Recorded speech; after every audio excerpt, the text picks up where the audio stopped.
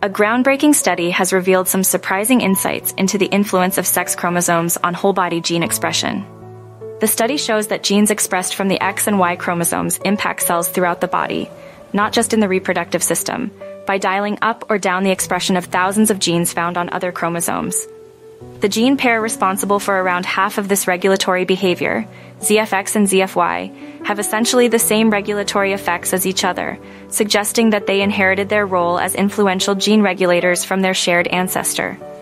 The research measured how X and Y chromosomes affected global gene expression by graphing how each gene's expression changed in cells depending on the number of X or Y chromosomes present.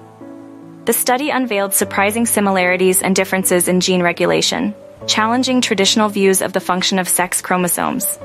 Furthermore, the study revealed that the inactive X and the Y, rather than the X and Y, are more accurately the sex chromosomes that modify widespread gene expression.